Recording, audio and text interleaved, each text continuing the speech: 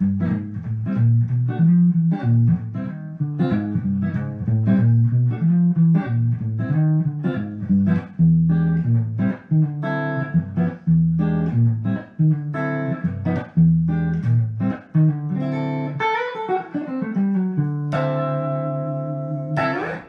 David Brewster here with an episode of Chordplay, and this is a jazz guitar primer.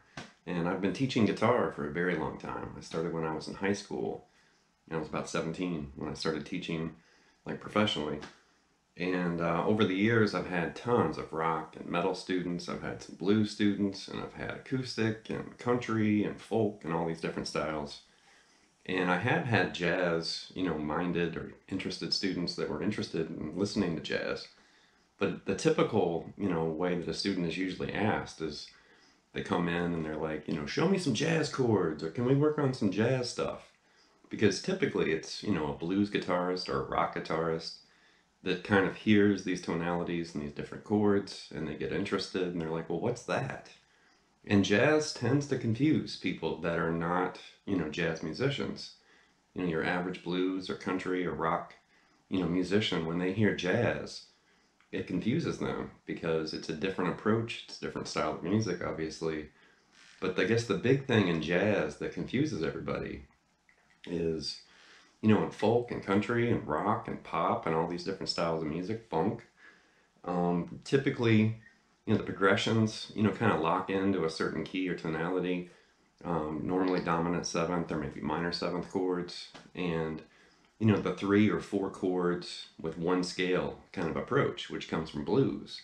But with jazz, the door is wide open. You can play anything. You can use, different chords from other keys. You can, use chord substitutions, basically. There's extensions and all these wild, tonalities that float around in jazz. So really, in jazz music, it's just free form. You can basically do, whatever you want. But there is a structure and kind of an approach to playing jazz. You can't just pick up an instrument and just start blasting, whatever you feel like. You do still have to fit within, the rules of the game or, the style. But it is a really different approach and it confuses people pretty quick. So this is just going to be kind of a primer. We're going to talk about some chords. We're going to get into seventh chords and some progressions. And then at the end, I'm going to show you a very famous jazz standard. Okay, the first step here would be to learn more about seventh chords and what they are, where they come from, and then how you can kind of find them and map them out on the fretboard. So if we just take a C major scale, and we grab the first, third, fifth, and seventh notes of that scale, which would be C, E, G, and B, those 4 notes combined would create a C major seventh chord. Like this. And for a lot of people, as soon as they hear major seventh chords, they think of jazz. And they're like, oh, that sounds jazzy. And it does. But you'll find, major seventh chords in rock and metal and folk and classical and, other styles of music too. But most people, when they hear it, they're just hardwired and they think jazz. But you can find that in lots of songs. So that's our first shape right there. We're not really going to worry about open position because you really don't find jazz guitarists playing, this shape. It's more common to hear this. The second most common shape would be here. And you could also refinger that like this. And then the third shape would be up here. So there are our 3 most popular, fingerings for a major seventh chord. This, this, and this. And this shape is interesting because we can bar it across like that, or you can also kind of slip your index finger and do a crossbar. And there I'm grabbing C on the low E string and I'm grabbing B on the high E string, which is the 7th. And that's definitely a jazz approved, voicing. That sounds, sounds really good. So there's our major 7th chords. If we take that C major 7 and lower the 7th, which is B, if we lower that down to a B flat, then we're going to have dominant 7 or C7. That's a very common, shape. The other fingering here would be right here. And then the third shape would be right here. We just lowered that B to B flat right there. dominant 7th chord and lower the 3rd, which is this E note, and we lower that to E flat, now we're going to have minor 7th. So there's C minor 7, here's C minor 7, and typically in jazz, they will use that shape, but they usually kind of revert it to this fingering, where you're kind of doing almost like a overlap with your fingers, and you're barring the 8th fret there on the D, G, and B, skipping the A, and grabbing the root on the low E. So with that shape, we're not really worried about the A or the high E, so it's just kind of a four note fingering. And then the last shape there for C, C minor 7 right there.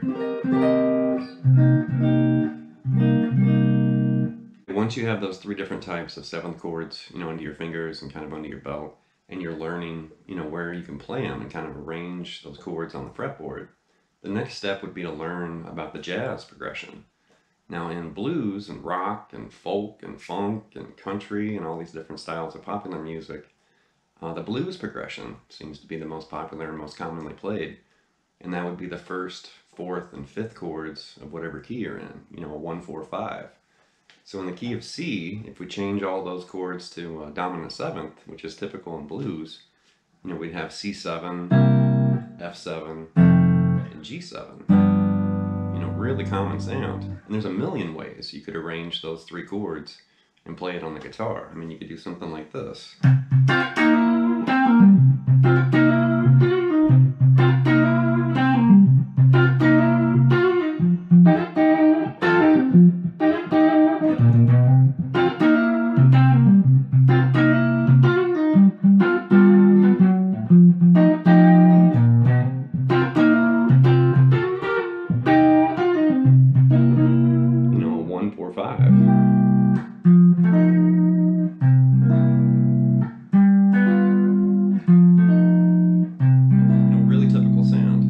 Jazz, you will find 1, 4, 5 progressions used, but more often than not, and kind of the jazz progression, as it's nicknamed, is a 2, 5, 1, and that's where we play the 2nd, 5th, and 1st chords of whatever key we're in.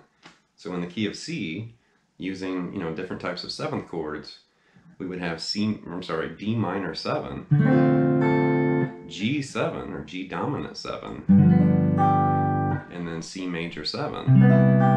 And there's our 2, 5, 1. Okay? And if you notice, we're actually using all 3 types of the 7th chords that we looked at previously. Minor 7 right there, dominant 7 right there, and then major 7th right here. And there's a bunch of different ways we can kind of arrange those chords. So that would be the first step there.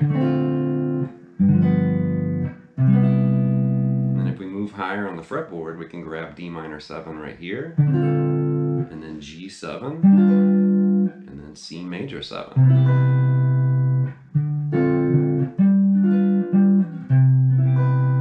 And we can even grab a higher version way up here. There's D minor 7 right here, there's G7, and C major 7. And there's a ton of different ways we can mix and match those chords. Here's another variation. We could do D minor 7, and then we can change that G7 to a G9, which is really common, and then end on C major 7. Or we could actually end on a higher C major 7. We could do, D minor 7 here, G9, and C major 7. So there's a ton of different ways you can mix and kind of combine those chords on the fretboard, and that's really cool. It kind of opens up your eyes to different ways of arranging these chords. Here's another way we can mix these chords together. So now what we're going to do is combine the 1, 4, 5 that we hear in blues and rock and the 2, 5, 1 that we typically hear in jazz, and we're going to mush those together. And this is really common in different styles of music. It's not just a jazz thing or a rock thing or a blues thing. This is kind of everywhere. But now what we're going to do is we're going to play a 1, 4, 2, 5. And, we're still technically playing a 2, 5, 1 in a different order. And we're technically still playing a 1, 4, 5, but we've included, that 2, or the 2nd. But that would be, C major 7, F major 7, and then D minor 7, there's the 2, and then the 5 would be G7 or G dominant 7. Really typical sound. You know, it's got a good ring to it too.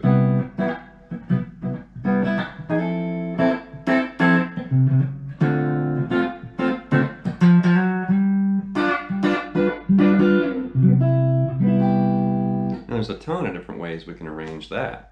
You know, we could use this C major 7, and then F major 7, D minor 7, to G7. And you know, once again, we can start exploring all those different versions of 7th chords and starting to combine them together. But that's, you know, really has a jazzy flavor to it because we start with 2 major 7th chords. You know, C major 7 and F major 7. And then it kind of shifts to the minor 7 and dominant 7. So it has a nice ring to it for sure. And once you start really kind of exploring these chords and combining them, and you're learning, you know, different ways of arranging and kind of hitting progressions in a different way, and the chord voicings in a different way, there's some really crafty things you can do. And jazz guitarists do this all the time, where they find these kind of streamlined, you know, ways of arranging chords when they're comping or just, you know, kind of playing rhythm basically. And that's kind of a jazzy term, you know, comping chords. And it really just means you're playing rhythm and playing, you know, a sequence of chords, and you're doing something rhythmic, you know, with those chords. But what we're going to look at here is we're going to start way up here with C major 7, then we're going to grab F major 7, and then the highest note of that F major 7 chord is that C right there. And then when we change the D minor 7, which I'm going to put right there, we're going to include that C note that we had with C major, or with F major 7. So your ear kind of hears that connection between F to D minor 7 because it has that shared kind of mutual note. And then it's going to move back to G7 right here. And then at the very end, we're going to end with C major 7 like that, which is really different. But you'll hear how the upper note, that top note, is kind of moving and kind of blurs from chord to chord, and you hear that connection like this.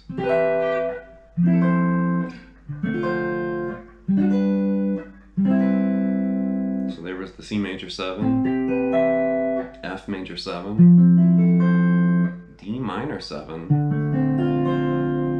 G7, and then C major 7 right there. So a really different way of thinking of those chords, and we're kind of playing with that, you know, the C and the B on the top.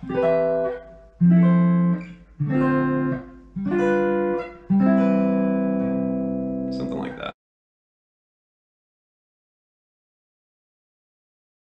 As promised, I'm going to break down a very famous jazz standard, and this is the song Little Sunflower, which was written and recorded by Freddie Hubbard, and this appears on his 1967 album Backlash. And this is a bona fide, you know, jazz standard. You can find it in the real book. You can hear dozens, if not hundreds, of covers and recordings and versions of this, you know, through the years. And I'm going to play through just kind of a, you know, solo version of it so you can kind of hear it. And keep in mind, I don't have drums and bass and piano and horns behind me, so I'm going to fill it out a little bit and add some bass notes and kind of comp it up a little bit. Something like this.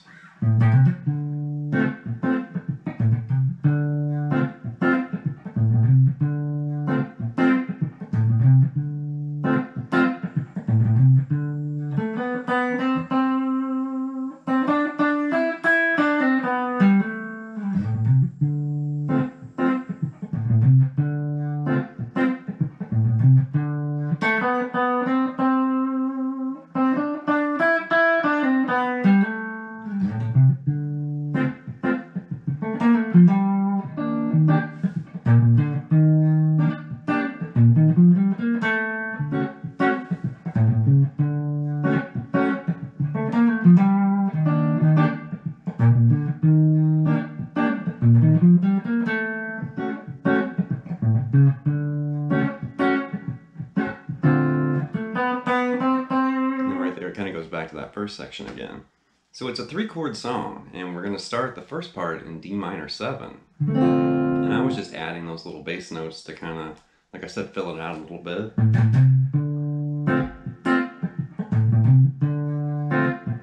But then the melody itself, you know, it's right here. Like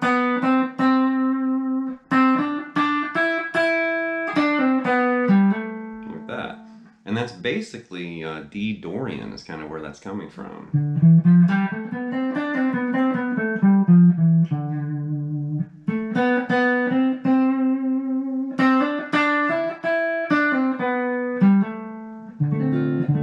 And then you'll hear it shift, and it's going to basically move from D minor 7 to E flat major 7. You know, it's really obvious. It's very, you know, it stands out. And you hear that shift in the progression.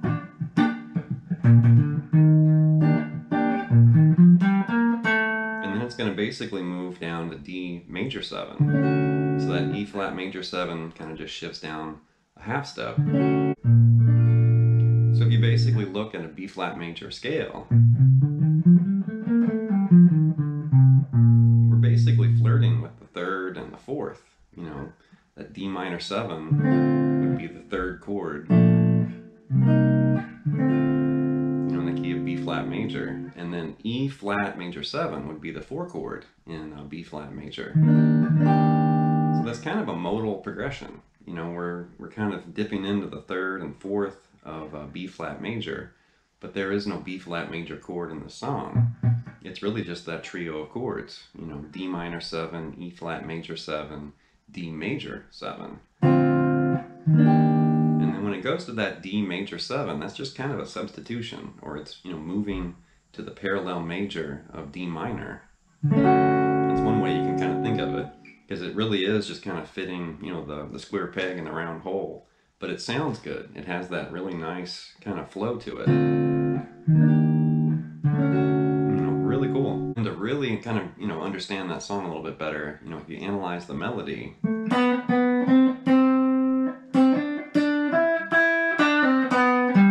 know, that's all targeted over D minor 7. And then when you hear that noticeable shift, he's signaling that, you know, in the melody.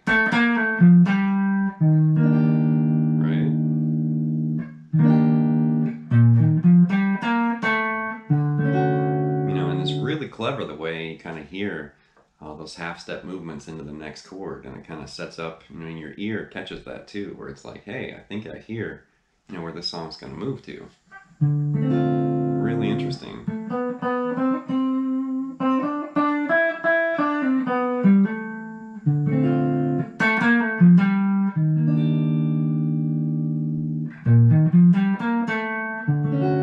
You know, really jazzy sounding too, of course. That's going to wrap this look at, you know, jazz guitar primer. And there's only so much I would be able to cram in a 15 to 20 minute, you know, video like this. You know, jazz music's something you can study for years and decades. You know, just kind of chipping away at that giant mountain of music. And it's complicated. You know, it's not easy. You know, there's a reason why a lot of people are scared away from jazz, because they realize they really need to know what they're doing. They can't just wing it, you know, and start playing like Chuck Berry licks or something. It's like, no, that's never really going to sound good over a jazz song. You have to really navigate, you know, the key and the progression, and it's using modes, and there's, you know, all sorts of things happening. You know, key shifts, and there's parallel major and minor shifts, and there's substitutions, and all sorts of things happening. So it's complicated. And depending on how the feedback and the requests and comments on this lesson are, I can definitely kind of keep, you know, moving forward. And I'm not really sure, you know, what the viewers out there are going to think about jazz. You might think, yeah, or you might think, no, I don't want to go down that road. I love jazz, though. I think jazz is really interesting. Anytime I feel kind of burned out, I'm like, well, I'm listening to the same old music. I'm listening to a lot of rock or a lot of metal or funk or whatever. As soon as I move over to jazz, it's refreshing. It's like, okay, cool. I'm kind of cleaning my palate, or, you know, kind of washing the dirt from rock and blues and stuff off of me, where it's like, okay, yeah, this is, you know, a nice change. So anyway, leave some feedback and some comments. Please subscribe to Late Night Lessons, and I'll be back before you know it with more content material. Thank you.